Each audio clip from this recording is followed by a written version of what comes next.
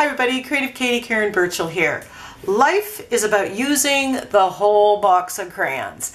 As artists, as creators, I know when I started, I tended to go to the same colors all the time. I was constantly in the purple zone, purples and blues. That was my happy place. And it was only over time as I created more and I discovered things about how colors work that I started branching out and experimenting and using other color schemes that I typically didn't automatically go to and adding different colors to my palette. This year, my word of the year is challenge. So I'm even challenging myself even more to try color combinations that are different, that aren't what you see me typically create with. I want to challenge myself. I want to put myself in kind of that discomfort place and solve the problems that present with a different color scheme. So I came up with the color scheme challenge, and I've started this in January in my Facebook group and in the Facebook group Art Journaling for Beginners. And my Facebook group is called Mixed Media Creations, and you can join there and you can participate with the challenge and post what you're creating. But basically the idea behind the challenge is to share with you some of the color schemes that I have learned to love. When you mix paint, you end up with some surprising results. And I want to share those with you and have you discover them as I did. I'm not trained. I have never taken a class in color theory. I learn by doing, by experimenting, by mistake, quite honestly. Now, what I'm going to do is set up a bit of a reference tool for you to help you get going with color blending, with color mixing, so that you can benefit from this as well. So what I grabbed is I just bought these mini composition books. You get a pack of 3 from the dollar store, and in Canada it's $1.25 and you get 3 of them. They're stitched, they're just notebook pages. I wanted the idea of having it in one place as kind of a reference tool. So as we go and do the challenges, and I promise that there will be 1 a month, sometimes 2, and then I will create a page using that particular color scheme as well, and there will be a video that will come out, probably not right away, because I want you to experiment with those colors without any preconceived ideas of how they have to look. And then you can come back to my Facebook group, Mixed Media Creations, and post your make. And you're going to be surprised at the variations that we are all going to get with using the same 2, 3, 4 colors with the addition of black and white. And then you can use, silver or gold as kind of an accent to finish off the page. So what I've done, and I'm going to show that in the video, I just made a cover using some inspirational color quotes. Life is about using the whole box of crayons, and I challenge you to use all those colors of paints. Be a pop of color in a black and white world. Get a color wheel, download it, and glue it onto the first page. This is a great reference tool, and if you don't have a color wheel, I encourage you to download one and print it off, or go and buy one. Sometimes you can find these inexpensive at the Dollar Tree. They're only, $4 to $6 Canada at Walmart. So they're not expensive and they are invaluable. So I'm going to cut to the video where I'm going to make the cover for my book, and then I'm going to show you what I'm going to encourage you to do to set yourself up as you do the color scheme challenge.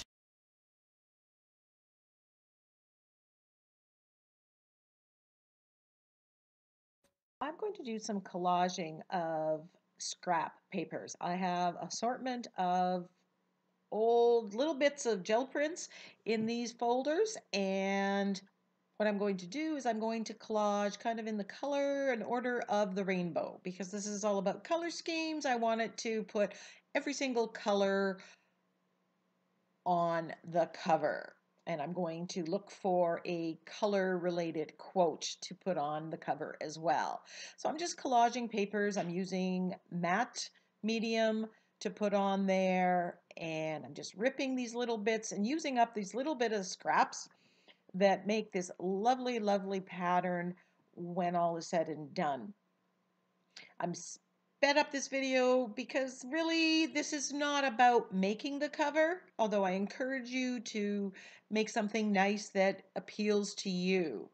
So after this is dry, I cut out to size to cover on top of this composition book. So whatever measurements, I get out my little cutter and I'm cutting it, and I'm looking at the patterns, and I'm trying to be very specific and basically making a lot of fuss about very little here.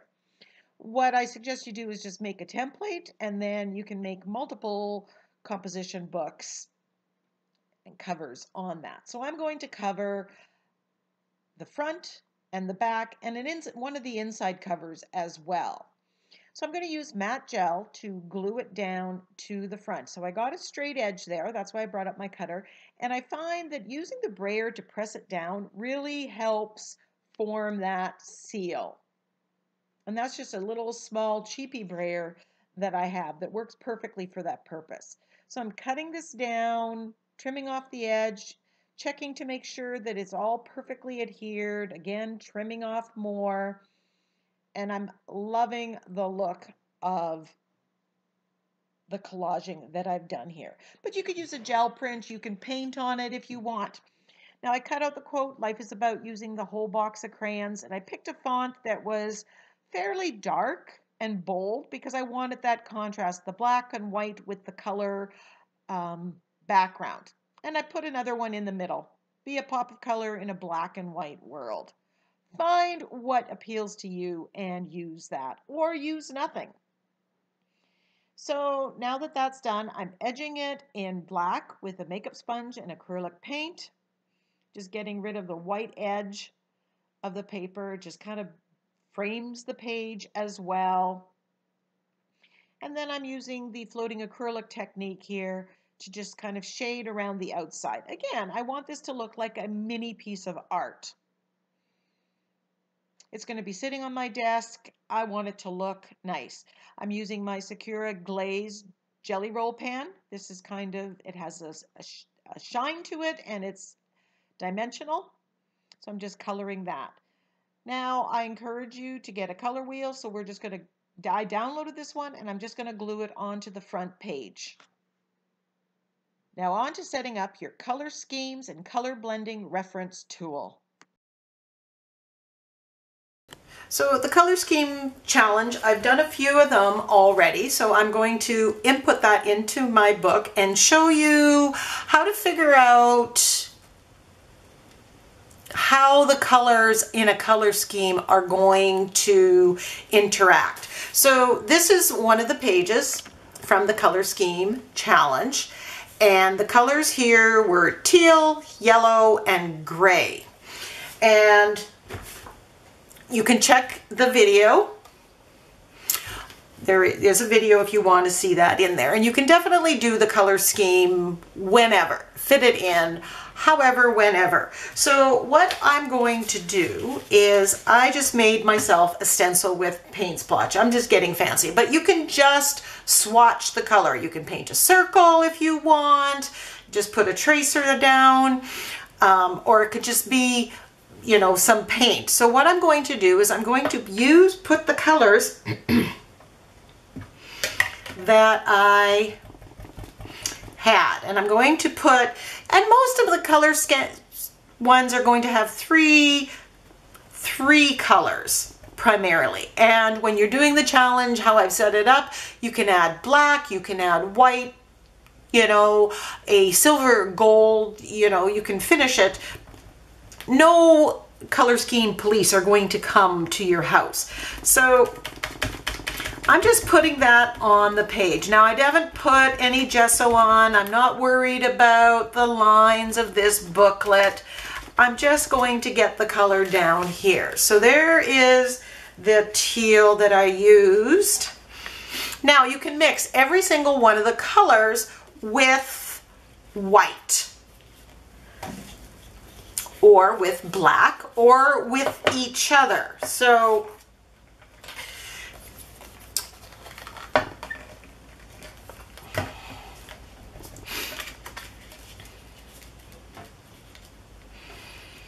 but I just want to put them down here. These are the colors I use. Now, I'm going to list the names of the colors that I have. Use whatever paints you have, as close to the color as you have. It doesn't have to be exactly the color. So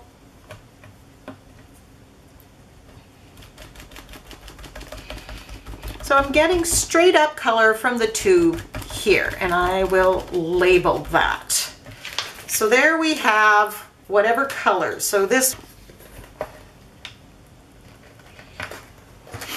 Now, the thing you need to know about paints is when you are mixing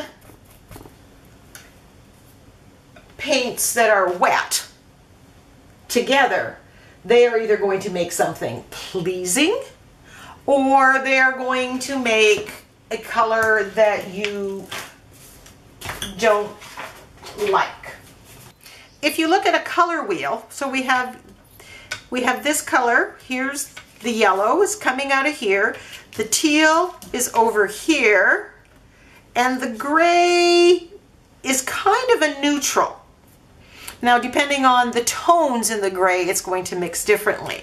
Now, if they're across from each other on the color wheel, they're complementary colors, which means they're going to pop when they're on the same page together, but you want to avoid mixing them when they're wet. So yellow and purple, you want to avoid that because you're likely to get a brownish, muddish, not pleasing color. Green and orange, the blue and this orange. So you want to avoid that. But what we're going to do here is actually do some color mixing. So over here, we're going to mix the teal and the gray. So I'm just going to, off to the side, I just have the teal and the gray. And I'm just mixing them, and I'm going to zoom out here. I'm just mixing them on my glass mat. And I'm just going to paint it. So you can see when those two colors mix wet, you get a toned down teal. Kind of like that color. I'm okay with that. So if they mix when they're wet, I would be okay with that. So now I'm going to mix some of the yellow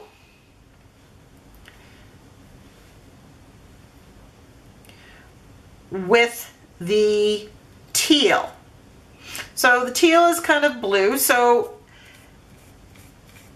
as you expect, we're getting a green. So again, if they mix when they're wet, I'm going to get green. If I don't want green, I don't want to mix them when they're wet. I can dry in between and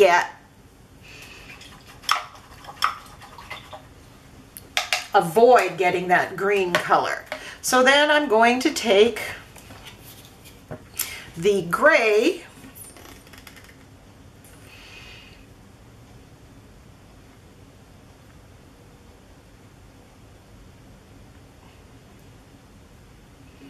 and the yellow. And depends on how much you use of each color, it's going to vary the end.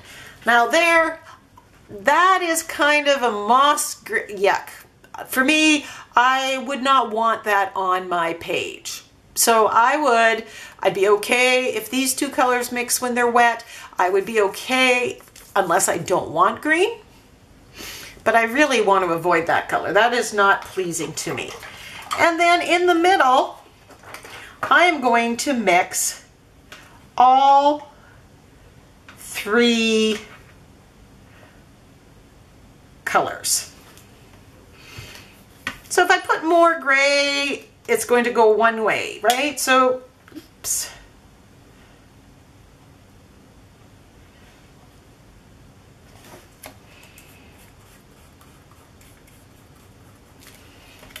So it's kind of that with the gray in that. So now we have all the basic colors and we have what's going to happen.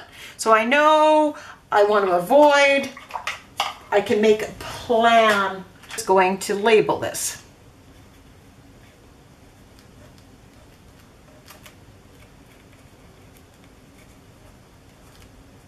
So you will label it with whatever color you have.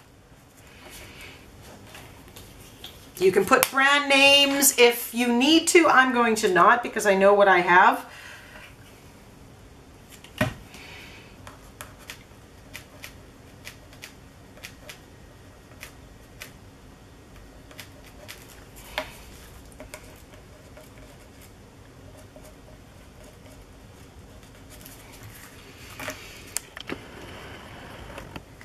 And there you have the first color challenge. Cobalt turquoise or teal, cad yellow, natural gray. The colors you get are going to vary again dependent on the exact brand, shade that you pick. And then again, you can take the cobalt turquoise, mix white with it, you can mix gray, black with it, and you're going to get a different hue. So there is the one challenge. Now, the second challenge, we used, of course, three other colors. I'm going to zoom out here, and this was the page or the tutorial where you can go and see me creating that. So again, I used the yellow, I used orange, and I used deep violet. So I'm going to grab those colors and we're going to do the same for this. So we're going to do deep violet, which is one of my favorite colors. Now, I am not a formally trained artist. I learn by doing, and I'm passing along what I know. So if I misspeak, use a term incorrectly, please don't correct me. You know, you may know more than I do, and that's altogether likely. I'm just sharing what I know, making it simple so that we can, you know, people think that color mixing is so difficult or color theory is so complex, and it doesn't have to be.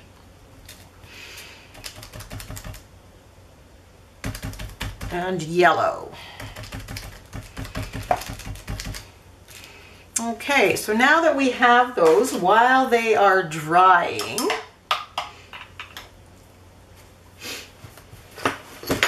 I'm going to, again, do some mixing. Now, back to what I was saying. Most of what I learned about how colors mix and what lovely colors and combinations make some interesting colors, I've learned by using my gel plate, quite honestly, mixing colors, or by doing it by accident. And then when you like what you see, you create it again and again and again. This book will keep everything together. It'll force you to combine colors, and then you have a handy reference tool to flip through. If you're looking, you can say, oh, I'm going to try this color scheme. And oh, I have to remember I don't want this, so I'm going to avoid doing this. So again, off to the side, I'm just going to mix the deep violet and some of this orange. And you're going to see it makes this absolutely lovely kind of rose color that I absolutely love. Now, if we look at the color wheel, we have the oranges here, and it is across from the blue violet, but the red violet's a little closer to it. It's just because the red violet has red in it that we're getting that. If you took purple and orange, you may get a whole different thing. So if you don't have deep violet by Liquitex and you're substituting another one, you may end up with a color that is different than this that you may or may not like. But now you know, because you've actually taken the little bit of time to figure it out. So now I'm going to take the purple and the yellow. Now you know violet is right across from yellow. So when we did this challenge, and this is why I got the idea to do this video, people said, well, how do you avoid from getting mud?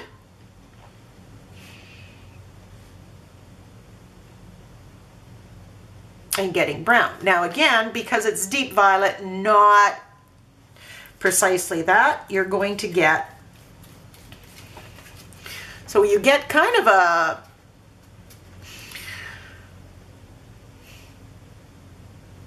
is that a sienna? Burnt sienna kind of color, which, you know what, I can file back, and if I want a burnt sienna, I know if I mix those two colors, that's what I'm going to get. So again, while I may not want it on this page, then again, I may be okay with that. And then the yellow and the orange, I don't anticipate that that would be problematic. They are next to each other on the color wheel. Colors that are next to each other on the color wheel are going to mix and blend very well. And depending if I put more yellow or more orange, I'm going to get more yellow or more orangey tone. If I add white, it's going to change that. So if you are mixing these two colors and you don't want to get that, one of the things that you can do is make sure the orange is in between. So if I put the deep purple, wherever I put the orange, if I'm putting it wet on wet, I'm going to put a barrier. Because the orange is going to mix with the yellow and be okay. It's going to mix with the purple, the deep violet, and be okay. I just want to avoid this, so I put a barrier. Or you stop and dry beforehand.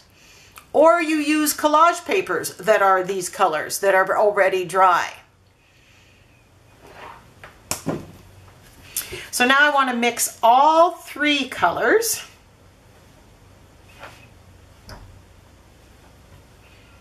And see what I get.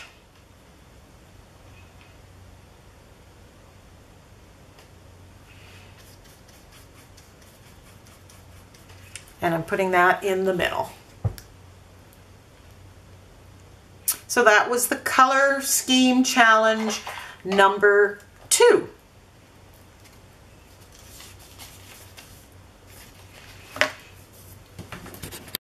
Okay, and the next color scheme that we are going to have is Naples Yellow.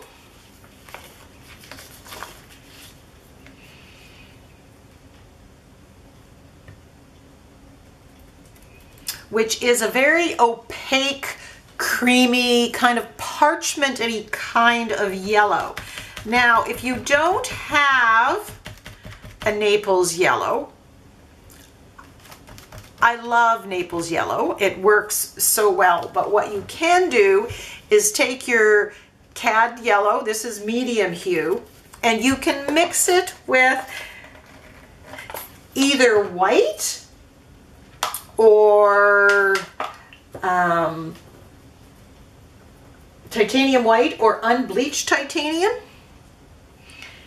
and you will make it a little more opaque and creamy so that it gets closer to that. But you want that opaqueness, and you want it a little bit softer than cad yellow. So whatever yellow you have, add white to it or unbleached titanium, or, you know, kind of match it to kind of a parchment color, because that's where the magic, because it has that white in it, that's where it's going to have magic in it. Quinacridone magenta.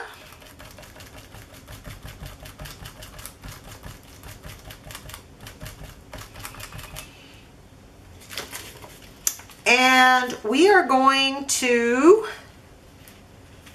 have black as the third color. Now I know in the color challenges I'm saying you can add black, but this one is it's going to feature a little more than just adding that contrast.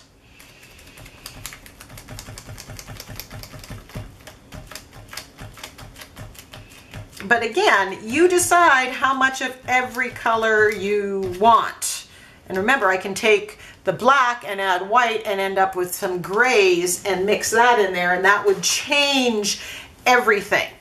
So there we have our 3 colors. So now we want to mix them and see what we get. So we're going to take some of the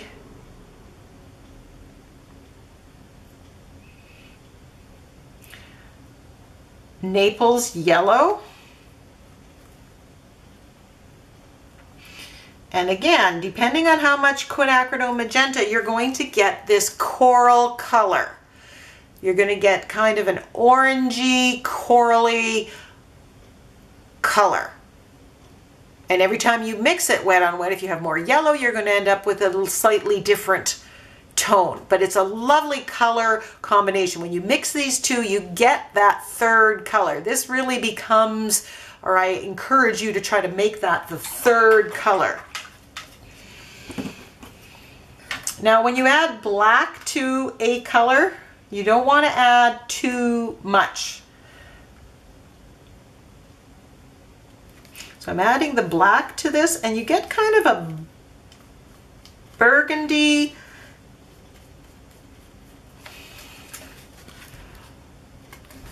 cherry, and it's not really picking up very well, but you'll see when you do that.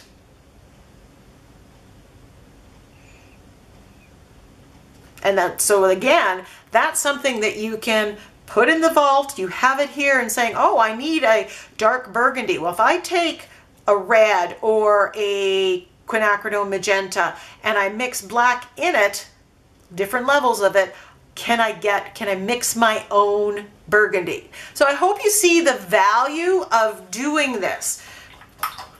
Now, whether you do my challenges and join my Facebook group, Mixed Media Creations, I changed the name a while back, but I'm still stuck in it, or whether you just choose your own colors, you see something you like and say, okay, the person used this, this, and this, try it out. Go to your book, put the colors down, do some mixing, see what happens when you mix them wet. Look at your color wheel. I highly encourage you to get a color wheel. Colors next to each other, typically they're going to work well together. Colors that are opposite each other are going to make brown. And that's fine if you're looking for brown. But this way you know before you're doing your page what you're getting into. So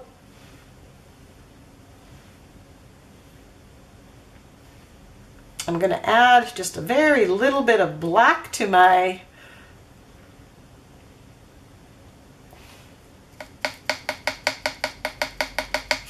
and as expected, I'm getting kind of a gray. I don't really like that color. Don't know that I would mix it up on purpose to get that color. And then we're going to mix all three.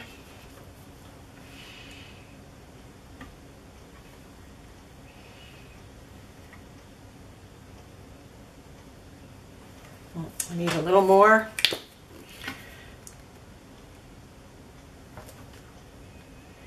So again, the Naples yellow, just like deep violet, was one of my favorite colors that I've used tons of tubes of paint.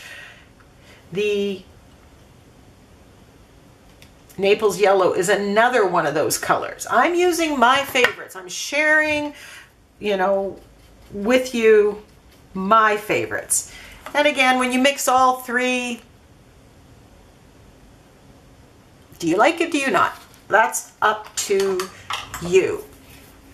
So the video on that, when I post the challenge, I'm going to promise to do at least one color challenge every month. That gives you lots of times to play, you know, make your sample page, however you decide to do it, you know, on a tag, in a little bit of a reference guidebook. You want to get fancy like this, on an art journal page. You can extend this and take the quinacridone magenta and mix it with white. Take the Naples yellow and mix it with white. Do all the mixing. Mix it with black, mix it with, you know, if you had a bigger page, if you decided to do it on something like this, you could do the, you know, the black and the white, adding to those colors as well. So you decide how much you want to do, but I highly recommend. I want to make these, one, to show you the process of doing it, how to help yourself learn how to blend colors. So one, you don't have to buy every tube of paint they come out with, because now I can mix colors if I'm out of that color. And somehow when you do mix colors on the page, the tone and the vibrance, it's just more vibrant than out of the tube.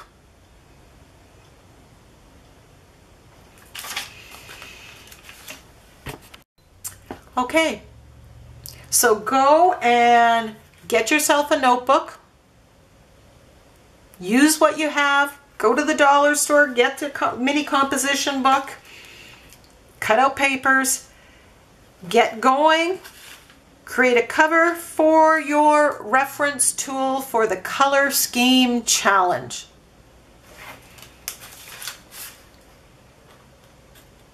Look at the wealth of information I have here. Whoop. That's the next one. Bye for now.